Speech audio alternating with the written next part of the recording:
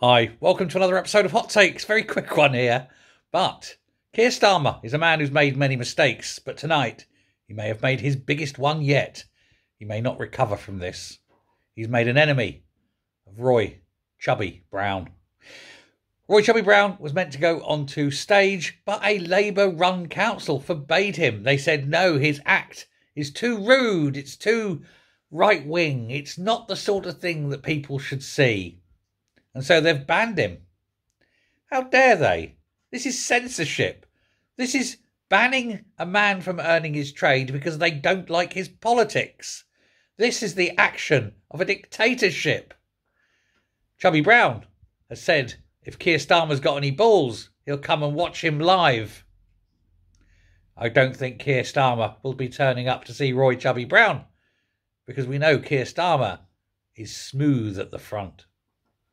Thanks very much. Bye.